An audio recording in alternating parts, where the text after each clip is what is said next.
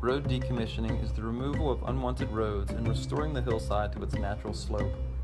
The roads are decommissioned because they are no longer needed, and they cause environmental degradation by interfering with natural hydrologic patterns as shown here, and by increasing sediment pollution in nearby streams. A vital first step is decompacting the roadway surface.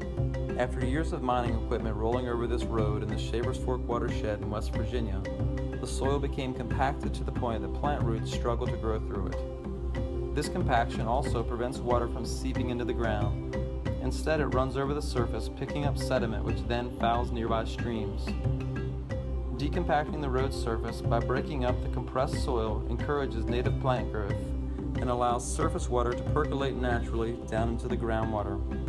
In areas where the road interrupted the natural slope of a hillside, we recontour the decommissioned road to restore the original slope, as shown here at a road decommissioning project in McDowell County, West Virginia.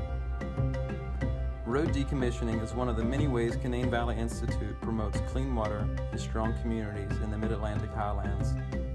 Learn more about our work at www.canaanvi.org.